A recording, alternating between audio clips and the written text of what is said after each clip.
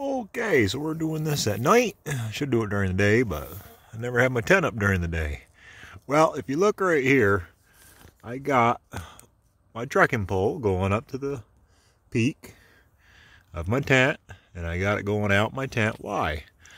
Because all these tents, almost, well, some of them have ventilation, but most of them don't, and you need to have some venting when the temperatures are correct. And all you do is put your trekking pole right there. Why do you do that? That's so the rain doesn't come inside. So you can just zip it just a little bit, and that'll help you get rid of a lot of that moisture in your tent overnight.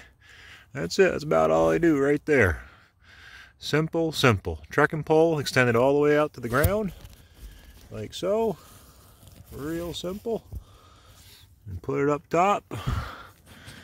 Right there. There's my 3-point connection. And that's it. And the rain can drip on out. And you'll get rid of some moisture. If it rains, you know. We're just saying if it rains. Because weather can be moody and change overnight. Boy, everybody knows that. But it'll also help you keep you a lot cooler too.